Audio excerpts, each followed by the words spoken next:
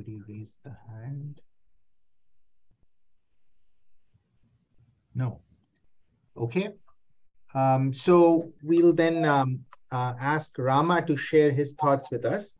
Rama is the Director of Engineering at Google. He has done great work in terms of building some of the software infrastructure on which so many of these Google services run. I've had the pleasure of interacting with him right here in person at Purdue, and I'm looking forward to hearing his thoughts on this very provocative question. Rama, take it away.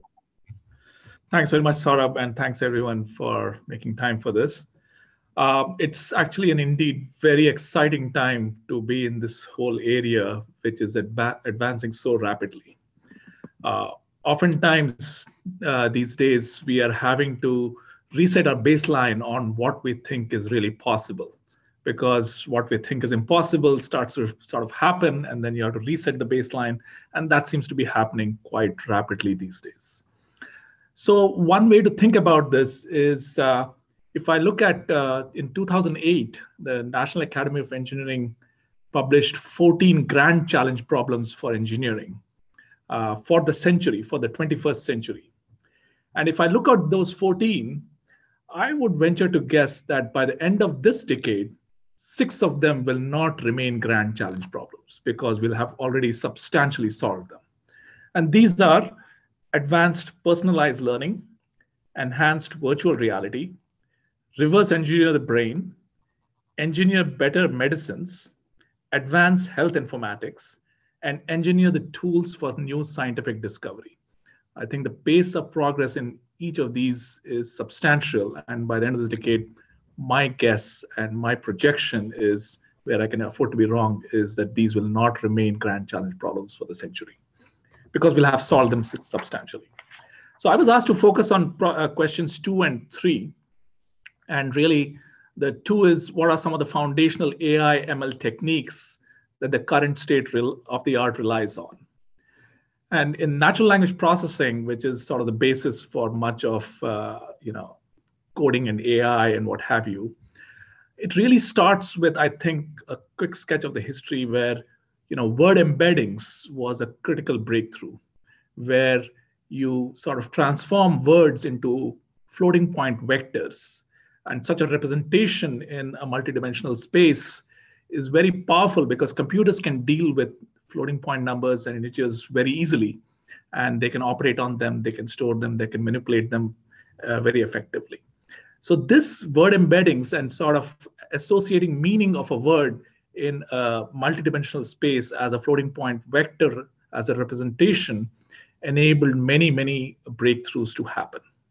So this is, in some ways, I would think of as somewhat similar to a fast Fourier transform, where you transform data in one domain to the frequency domain, because in the frequency domain, you can partition it, you can operate on it in parallel, you can sum it up to get your total Fourier transform. And so it enables so many applications in signal processing and telephony and what have you. So similar kind of capability occurred because of being able to convert words into word embeddings as floating point vectors. Very foundational. The next breakthrough, I think, is from the sequence models of recurrent neural networks, LSTMs, because language you read from left to right in most languages, and you read one word at a time and then associate a meaning with it, turned out to be very powerful technique, with some drawbacks in that, because you were going in a sequence, it was slow. And oftentimes, if the sentence was very long, you were not able to keep the context of what the meaning of the whole sentence is, as well as you could have. So that sort of led to the new breakthrough in transformers as a mechanism for natural language understanding. And transformers came in 2018 through BERT, which is the bidirectional encoder representations for transformers. So what you do is you read the sentence from both ends. So it's bidirectional, and you encode it in that fashion, so that for long sentences, you do not lose the meaning as you go towards the end of the sentence, right? So to capture the whole meaning, it was far more effective. So that also lent itself to better parallelization and faster training of these natural language models. And so transformers really came from the translation world, where you had to translate from one language to the other. And the order of words also sort of had a difference of when you transfer from English to French. In French, the ordering is different, so you had to learn how to do that. And that led to the next breakthrough in attention models, which was a seminal paper from Google on attention is all you need. And attention models brought three aspects to the natural language understanding problem. First is positional encoding, where you encode each word with the position it occurs in the sentence. And the second is sort of the attention part, which is a neural network to identify the weightage and emphasis each words have in the sentence. And the third is self-attention. Sorry. So third is self-attention, because words have meaning in context. So if I bought a expensive watch, or I went to watch a cricket match, watch has different meanings depending on which sentence it is coming from. And then, of course, accuracy started improving as you built larger models and trained with larger amount of data. And the existence of sort of, if you think of natural language processing as a very hard problem with not very clear semantics, programming languages are far simpler. They are much more structured and have very strict semantic meaning. So if computers can handle natural language processing, it goes without saying that they can handle programming languages and coding, right? And there is existence proof of Microsoft Copilot, which is integrated into Visual Studio, OpenAI's Codex, and AlphaCode from DeepMind, all of which are available in GitHub, showing that it's improving at a very, very rapid pace. So will AI write all our software? No. Will it write a large part of it? Yes. Will it mean that software engineers are not needed? No. It's the same kind of question that 40 years back in India, people were complaining that computers will replace humans. It replaced some human tasks, but it generated 100 times more jobs in other areas. So I think a similar capability will be possible to be able to write much better software, to be able to understand what underlying architecture or hardware does to software performance. How do we improve performance? What do we learn from the performance differences?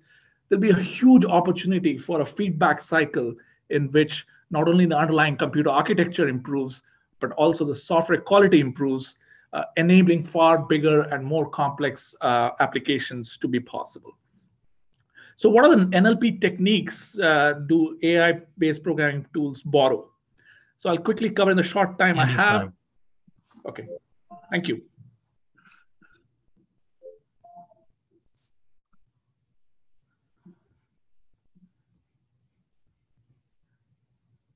Rama, please go ahead and finish off your train of thought. Yeah, the train of thought is, the way to think about coding in AI is coding with AI help is similar to autocomplete for words. You can extend it to autocomplete for sentences and autocomplete to paragraphs and essays and then papers. It's similar to that, where the AI can assist you with a structure and autofill code for you, and then as you're filling in whatever you want to, in addition, it generates the test cases, it generates the runtime execution check, and provides you with instant feedback on where there might be errors, just drastically improving your productivity. So the highest level of abstraction to think about here is very similar to autocomplete or what have you there. And then also, as it's doing this, to learn and build its own database of, okay, what changes did the user make? What suggestions did they ignore? What suggestions did they incorporate? What do we learn from it? So that the AI system continues to get better. And there's so many applications of it. That's a quick sketch of what I think here. Thank you, Rama. That was a quick run through of some of the foundational technologies that have been developed. So now we are going to hear from David, who is an assistant professor in our school. He is a part of our DoD Institute, as well as our CRISP Center. So David really is one of the leading lights in this area of trying to understand how these really large black box models operate. So while we, as novices, play around with these black box models, David is one of the few people who can tell us why it operates in a particular way. So looking forward to hearing from David. And David, you have the floor now. Sure, thanks, Saurabh. I don't know if I can answer all of those questions that Saurabh suggests, but I'll try to give my best shot. Brief background, I work on deep generative models. So I'm kind of more on the fundamental ML side of things, fundamental research on ML, less in the practical engineering of like deploying real systems. So Rama and some of the others are probably a lot better at knowing those kinds of things. I'm also not a particular natural language processing person. So I know a little bit, but I can give my perspectives, but just as a brief note. I want to offer two perspectives. One is a practical perspective on this question. AI for coding, I think, will be a useful tool, but won't replace the software engineer. That's kind of my sense is it's really a tool, just like, so for writing tools, we went from typewriters to Word documents to spell check to Grammarly, and now we have ChatGPT-3. I think on one level, it's a new thing, and on one level, it's just an advancement of the things we've already started to use. I don't think it's somehow magically different in kind of its quality than, say, spell check, or being able, like in Word documents, to be able to edit and stuff that you weren't able to do with typewriters. Much harder to edit. Same thing with math tools. Used to be calculations by hand. Then there's a sliding ruler. Now there's, then came calculators, and now we have all sorts of stuff, right? Again, it's a progression of tools. The fundamentals haven't changed. Same thing with code. We used to have Vim. I still like Vim. Then we got Visual Studio, code completion. Then came along kind of Stack Overflow. I mean, I think you don't think of Stack Overflow as a tool exactly, but I don't know any coder who doesn't search things that they don't immediately know, and you often use Stack Overflow answers, or at least use that to figure out what they should do next. I think in some ways that has become a huge tool, being able to Google things and Stack Overflow, et cetera. And now GitHub Copilot and these new tools. Again, I think this is kind of a progression of tools. I don't think yet I still think it's not fundamentally different. Again, qualitatively different. It's now assisting.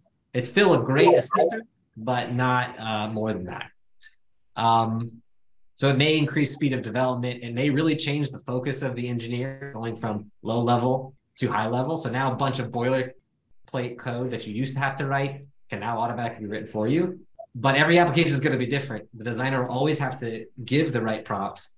So we might end up being more of a prompt engineering type of thing, but you still have to know the fundamentals of code. And from the security perspective, you're always going to need to know really what everything is doing. So that's another thing. So I still think kind of, even fancy tools, shall I say, can't replace the engineer. Like, no matter how fancy the tool gets, it still can't replace. And same thing with like building, construction, lots of other things, right? You have a really cool drill. It still doesn't replace the construction worker, right? Might make it faster, et cetera. Now, brief on the technical perspective, I think of most of these things as conditional generative models. That's the perspective I kind of view from, I'm a generative model person. I think robustness from a technical perspective of generative models is significantly understudied. So I think we understand supervised learning in a very kind of narrow sense with IID samples in distribution things. We have very good understanding of that, or much better understanding, shall I say. I think generative models, we don't have an understanding of what does it mean even to be generalize well in generative models, and even these conditional generative models. So do these models, say, memorize or regurgitate well? I think yes, probably. Do they interpolate? Maybe. I think I'm a little skeptical. I tend to take a little skeptical approach here. Maybe they're mostly regurgitating.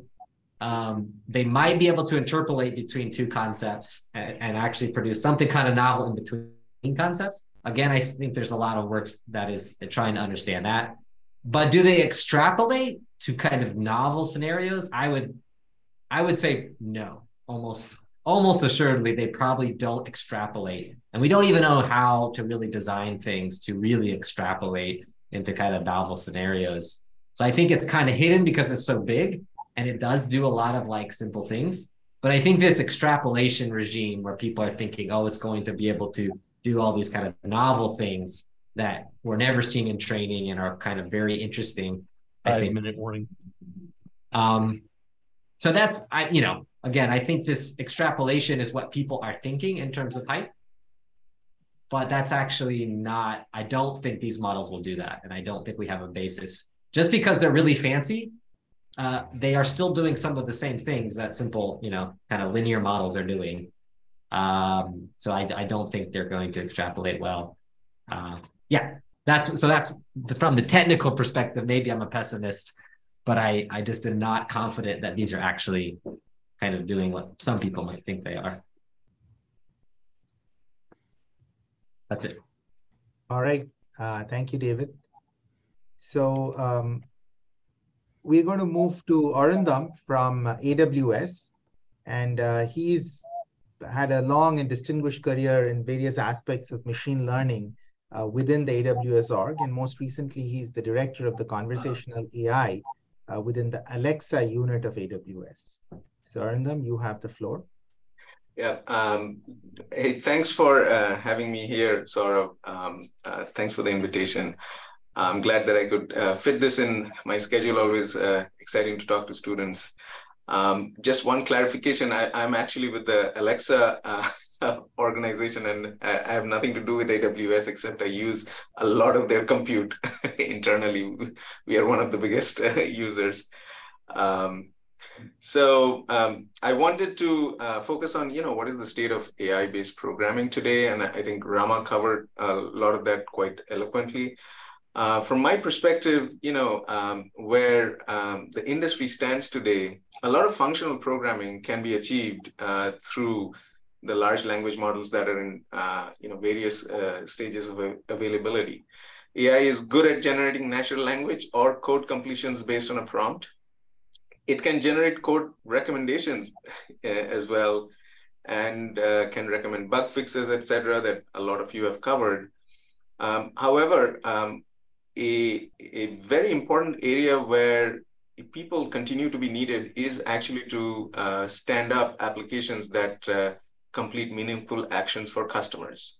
And this is where, the conversational UX or the conversational developer experience becomes really critical.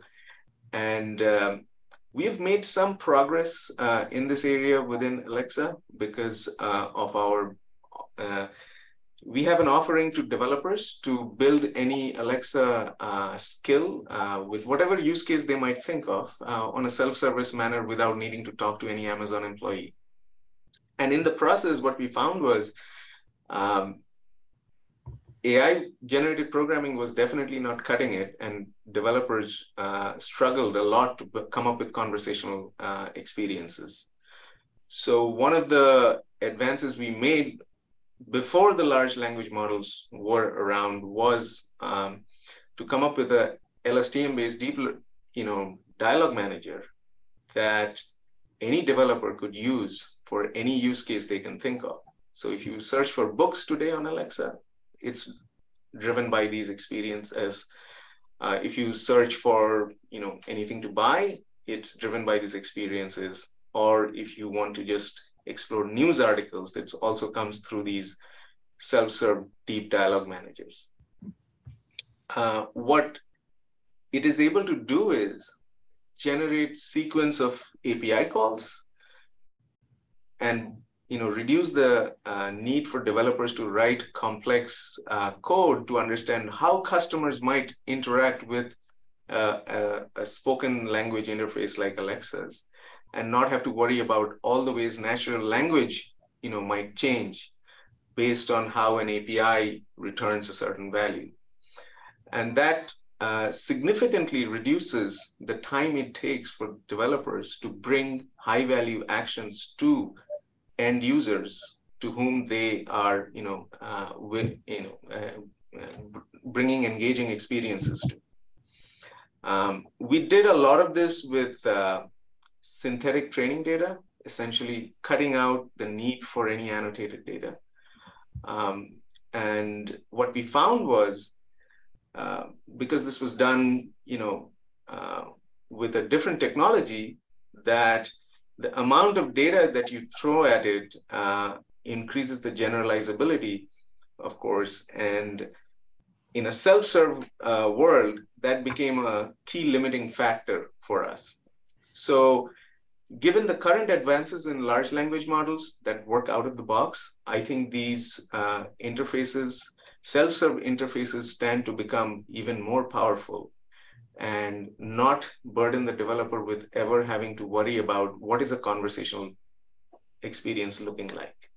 And they just focus on what's important for their business. Now, some of the limitations of this AI-based techniques still remain that they cannot invent new algorithms for you. They won't be able to come up with the Viterbi algorithm. So regulated industries and mission critical applications will continue to require human expertise. And AI lacks the agency, frankly, today. It requires human input about what to write, to produce code, and human programmers will still need to design and develop. 5-minute warning.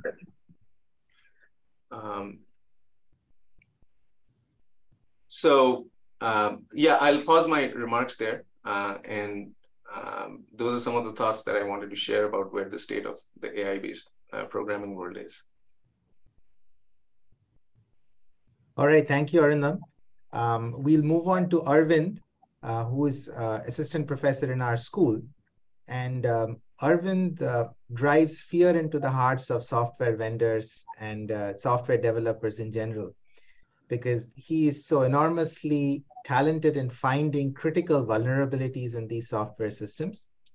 But once people start working with him, including our corporate partners, they realize that there's actually great benefit to working with him, because he also comes up with these very foundational techniques based on programming languages, language understanding, and compiler techniques, which is able to make these software systems more secure. So he's not just in the process of breaking things, he's more importantly even in the process of making these things more secure. He's also a part of our CRISP Center. And with that, the floor is yours, Arvind. We'll hear from you on your thoughts on this. Thank you, sir. Thank you for saying that I do some defense work as well. Thank you.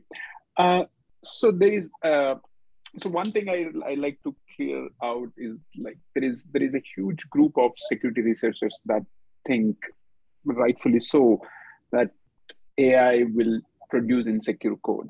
Okay, and they have experiments, large experiments, many papers. But one thing that I'm skeptical about in those areas of research is things are moving so fast that the results that you compute 3 months before are not valid now. So I have examples of 2 papers published by the same group of researchers that claim 2 completely different things. 6 months before, the AI generated code was insecure. 6 months after, now the AI generated code was secure. So with that, I'd like to say that eventually we'll move on to a, like we'll go to a state where AI mostly produces secure code, but it will produce only small amounts of code. It, as many of you have said, like Arindam said, like it's hard to generate complete application. So it might not generate the complete application. However, AI will get good at generating these small snippets of code, secure snippets of code, but small. And another thing to note is the AI generated code is well structured from software perspective. It's not hairy, it's not complex, it does not require this complex control flow, which security researchers or these security tools find hard to deal with. So we have bunch of security tools that are good at analyzing well-structured code. So even if AI produces some code which has security vulnerabilities, we have decades amount of research that is good at finding bugs in those well-structured code. Okay? So there are techniques that will make sure that we can use to make sure that AI-generated code is good. Okay. So now with that, how can AI help in ensuring that the security of other software that we write is better? It enables us to use formal models or like this model checking tools that were not possible before, just because the small components are very hairy, they use complex logic, they were written by humans. So we cannot easily abstract the application. That's why we cannot use model checking tools. But now, as we go forward, the more we start to use AI assistants for writing small parts of the programs, like small modules of the programs, the easier it gets for the developers and also for automated tools to abstract away the logic and use higher level formal methods which help us prove certain properties of the application, like race conditions, or making sure that it doesn't, there is no denial of service, which have been very hard, or rather very application specific, which were out of security domain. Like security people did not even consider those in large scale.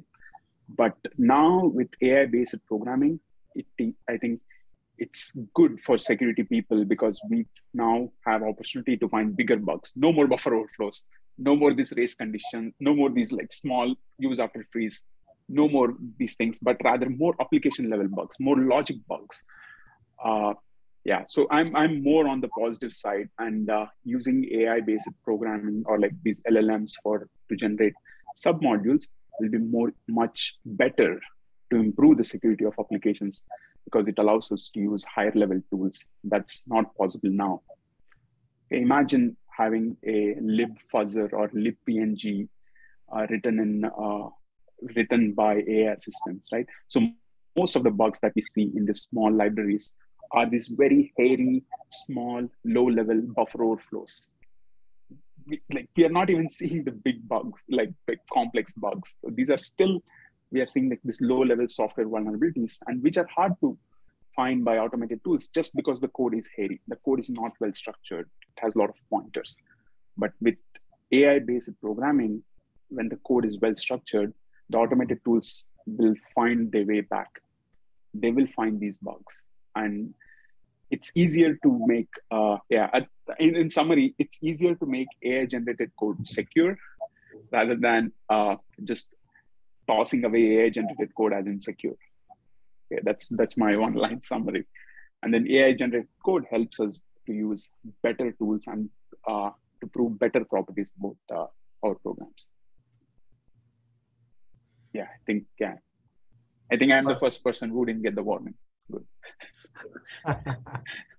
All right, thank you. Warning. That's your warning.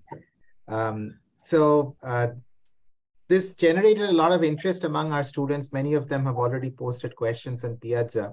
So I picked sort of some of the questions where there is overwhelming interest, where multiple people are upvoting those questions. And then I'll have some questions which are more from the left field, which may require some quite specific thinking. So let me start off with one, which is directed, I think, to educators, but maybe even broader than that. So the question is, what impact do you think AI will have on computer science education in the future, given that it appears to be quite easy to generate code snippets or sample programs? So any of us who are involved in teaching undergraduate level classes on data structures or algorithms, I think we'll have to confront this at some point in time. So either from an academic standpoint, how do you think we should teach people better? Or from an industrial standpoint, what kinds of people would you like to see come out of our educational programs in this brave new world of AI-generated programs?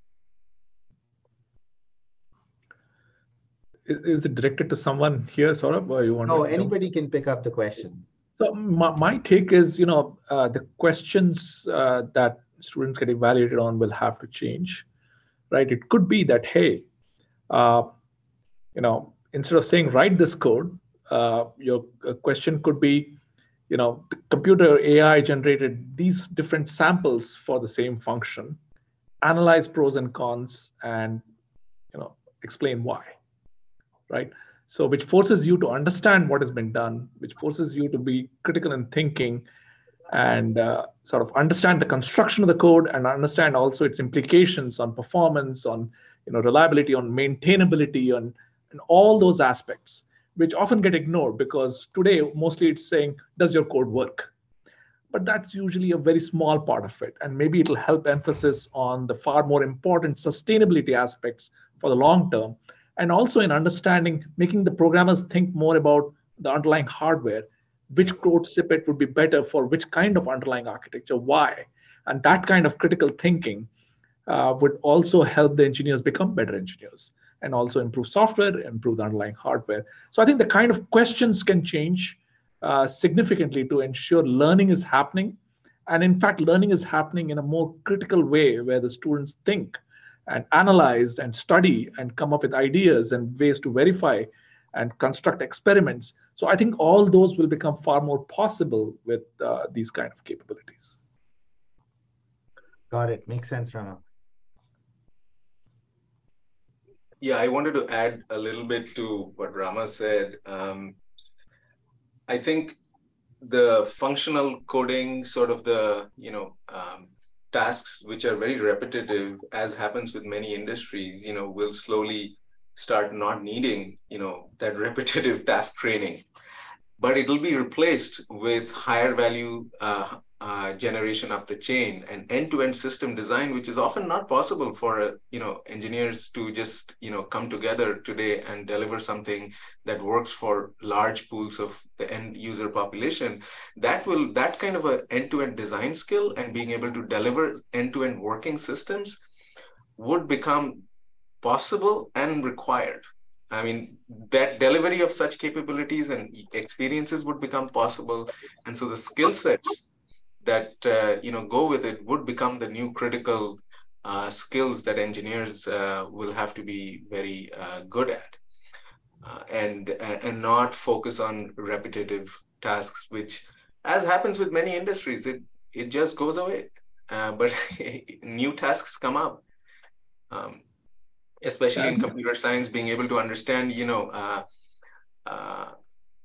how the role played by real world signals in, how a conversational CX might evolve, that is vastly understudied and still requires armies of engineers to deliver anything remotely usable. So I think focusing higher up the chain and delivering value for end users would become easier, and that's where the talent interest and talent demand would be. I see. So now let's start looking at our crystal balls, and hopefully some of you have better crystal balls than others. What is this trajectory of these AI-based software generation tools that you are seeing? Is there going to be a discontinuous change, a step function in the future, or it's going to be more of a linear extrapolation of the way things have been going? There'll be step functions. I think the pace of progress has been dramatic. It'll continue to be dramatic in this space. I think the tools are rapidly getting better. There'll be substantial step functions, in my view. Would you like to hazard a guess what that step, some examples of those steps? I think I'll give an example. There's some, generative AI images and music applications now. The rate at which they're generating data is exponential, right? Because human intervention is not required, creativity is being generated. So if I look at just the storage that these are consuming, they're already at an exponential, right? So my guess is the volume of code we'll write that will be partly generated, partly sort of annotated, partly corrected, partly handwritten by engineers. The overall volume will vastly increase. An increasing portion will be the generated part, and overall productivity of all engineers and the rate at which, what Arindam was saying is you'll be writing higher level applications. You'll be sort of figuring out what are the next set of bigger grand challenge problems we should be working on, and what have you. Got it. Now, taking a more foundational view of this, so in order to make these step functions be realized, what do you think are some of the foundational technologies that we still need to work on and iron out and make them more mature? Yeah, I think it's clear that, if you look at Microsoft Copilot or OpenAI's Codex or Google's AlphaCode, these are built and trained from fairly small code snippets. Now imagine I throw Google's XY billion lines of code to this training system and say, go train on this, right? I would venture to guess that it'll become far better, right? Because large language models have shown that GPT-3 went to 175 billion parameters, and it was an exponential order of more accuracy than GPT-2. So more data, more training time, more training compute resources, sort of develop these step functions.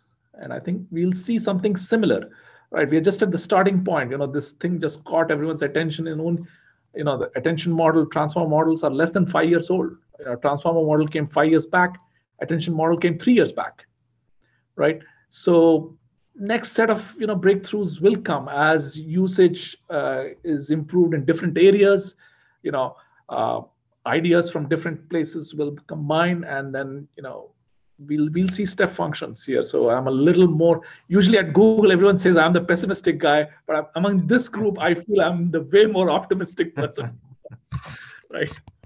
All right, so let's turn to one of the students who had an intriguing question. Zach, I see you are in the audience. You had a question about the cyber threats and the security of the data being used to train the AI models. Would you like to go ahead and ask it yourself?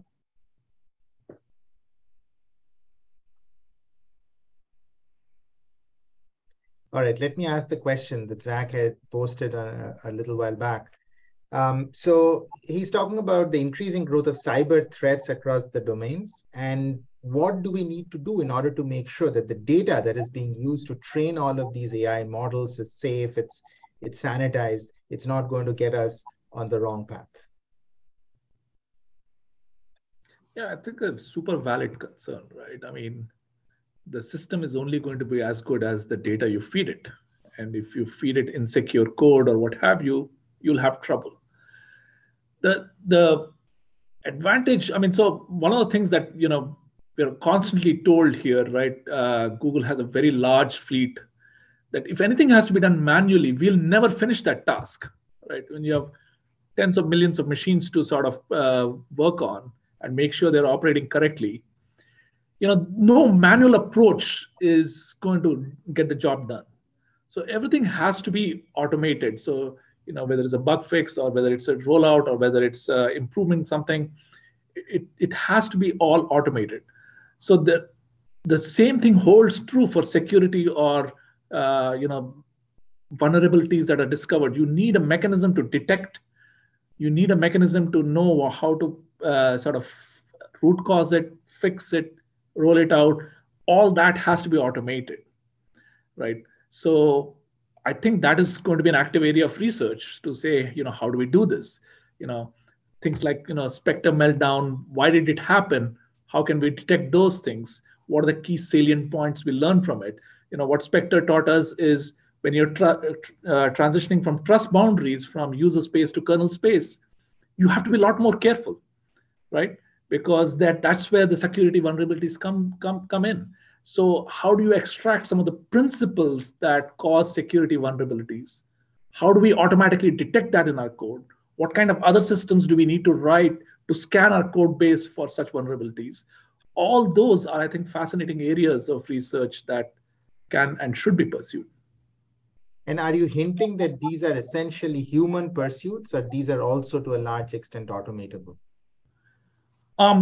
Currently, I'm confident they are automatable, and as you learn, you can automate more. But it's sort of very, very hard to say, that computers will detect all such anomalies or flaws and what have you.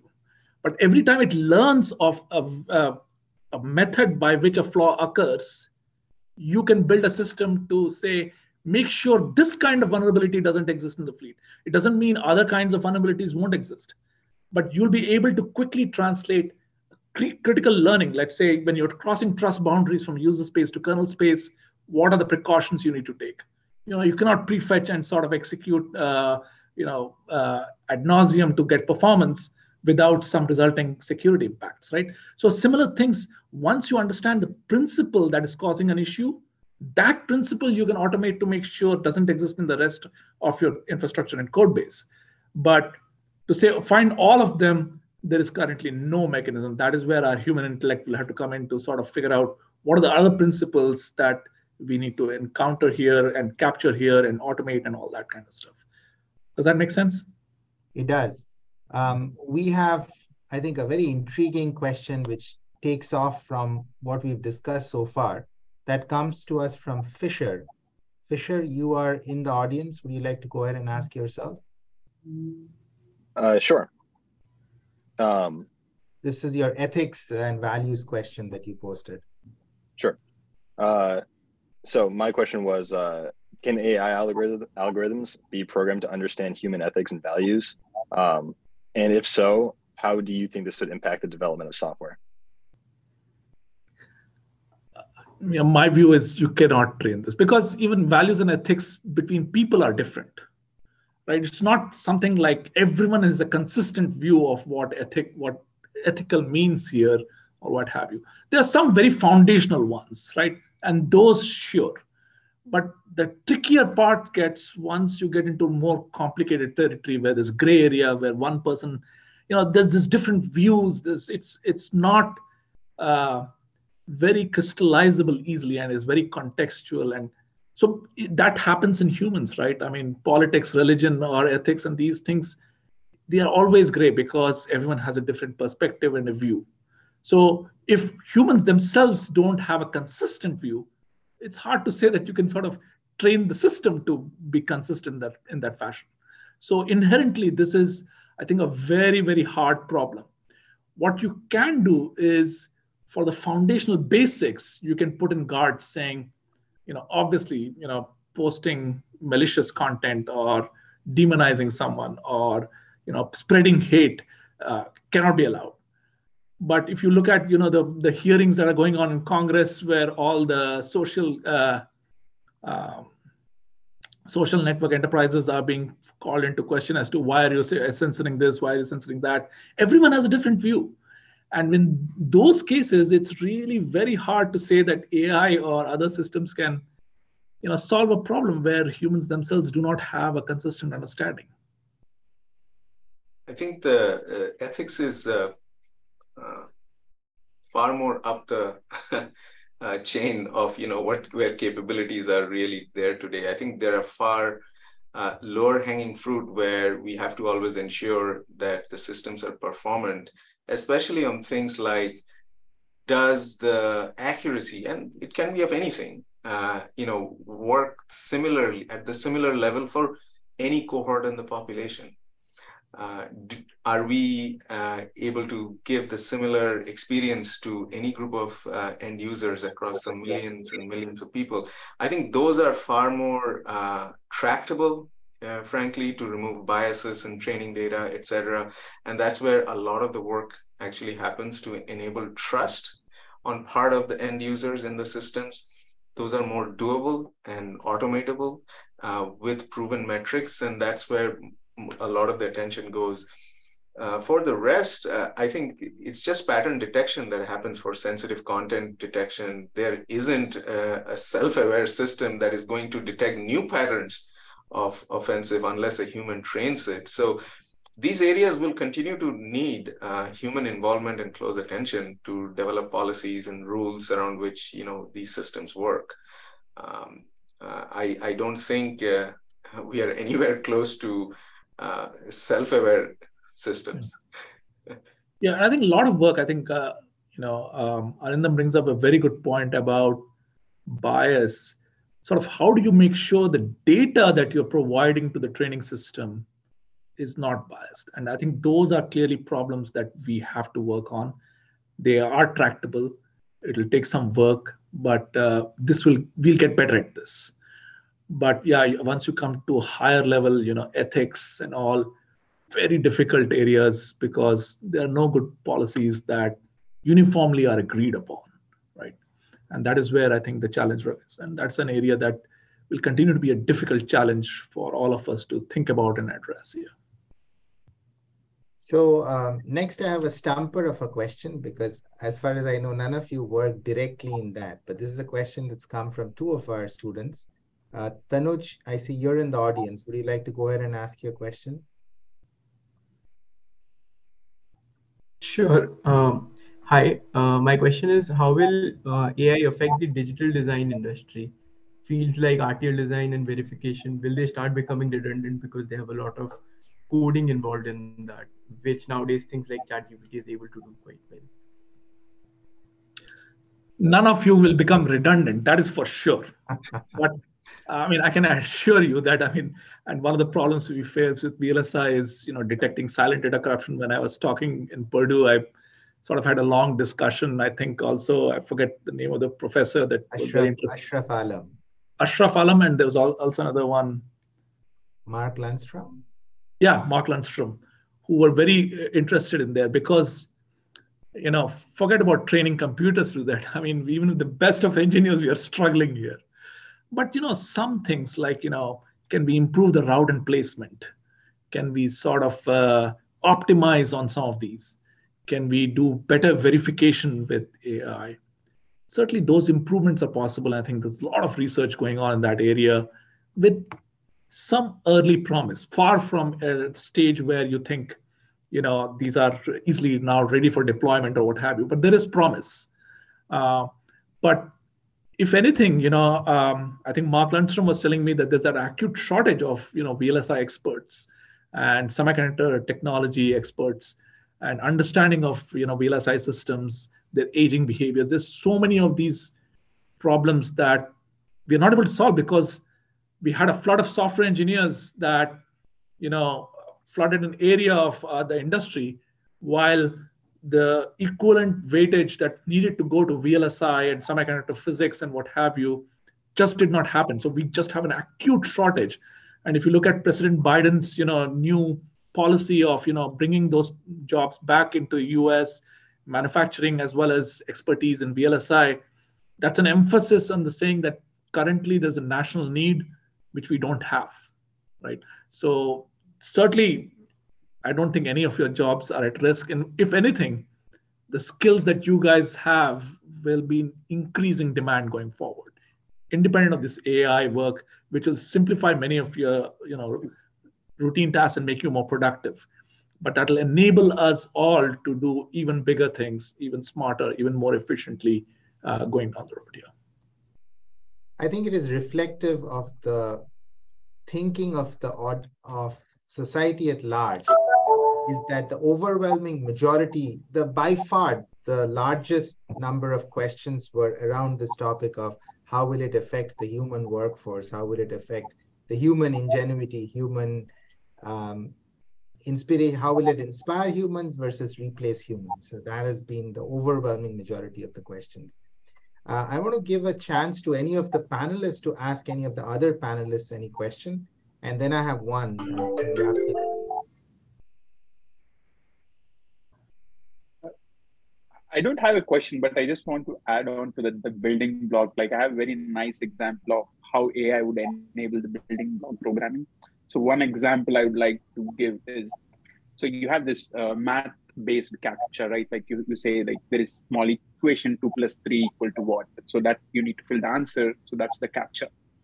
So if I have to solve now, what I do is I get the image and I call some AI model detect digits. That will detect the digits for me, okay? And then depending on the type of digit, if depending on the operator, I'll again call some AI model to give me, hey, detect operator. And now the logic comes where programmer logic comes. If it is plus, then I call another AI model calling add and give the 2 strings. I don't know how to pass them. I just give the AI model 2 strings, which will give me the answer. So now as a programmer, I don't need to think about converting the string into integer, whatever. So this, if I have to write a captcha breaker using this AI as basic blocks, this is what I would do now. So this is like one example, which is like very practical, can be done using current models. Got it. Yeah, I think the captchas have to get smarter, right? I mean, if robots, right? I mean, you'll have to reCAPTCHA, and then the reCAPTCHA could be based on some personalized information which only the human would know, right? I think a lot of, just like this 2-form authentication, the captchas will get, slightly more sophisticated in sort of making sure AI is not beating them around. Exactly. So I'm really curious about seeing like what the future captchas would look like. Yeah, I think 2-form authentication, it'll spawn ideas on how this can be sort of addressed to make sure, robots are not fooling the captchas. Yeah. Okay, so we are almost at the end of our session. In fact, we are going over by 2 minutes. But this next question is one for the ages. And the student is not here in the audience. Some of the students have conflicting appointments, so they see this lecture offline. But I think this is a question that made me ponder and will probably make you ponder as well. So this is a metaphysical question. Do you think that the prevalence of AI-based tools and programs like the one who should not be named is making the next generations of our humans less inventive? Is it, drawing away from us our ability to think more creatively? So is there an optimist amongst us? Is there a pessimist amongst us on that? I'm an optimist in this group. I mean, by the way, in my team, everyone labels me the eternal pessimist. But amongst this group, my sense is I'm a way bigger optimist here. I think if we are careful, it doesn't need to be. In fact, it can enhance our creativity here, and make us think bigger. Make us think what else could be possible, given our productivity will increase, right? Given these tools, it's the same as I think David was pointing out that we started with doing math on paper, then slide rules, then calculators, and now computers. I don't think any of those prevented our creativity from being crowded or sort of blocked in any way. And if anything, it enabled us to think bigger, think about bigger problems, right? If we approach it that way, and if we approach it with how can I make existing stuff better? How can I think about, I talked about the grand challenge problems that the National Academy of Engineering declared in 2008 as the 14 grand challenge problems for the century. At that time, they thought this is enough for the century. But I'm claiming that 6 of those, right, which are related to mostly computing, will be addressed by the end of this decade. And I think we are on pace for that. So we'll need new grand challenge problems. So that'll enhance our creativity. If we think bigger, it won't curtail it. If we think, oh, we are satisfied with what we have, it will curtail it. Very nice. Anybody else has a take on this?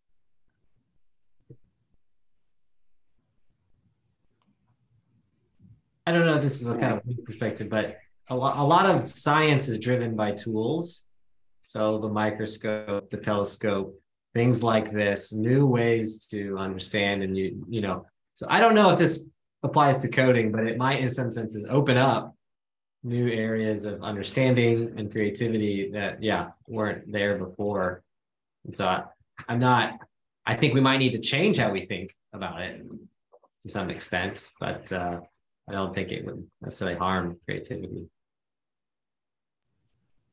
All right, let's draw the session to a close. I take 2 high-level takeaways from it. One is people like the panelists, myself included, who understand the technology, who are in the midst of building this kind of technology, tend to think more positively about this than society at large.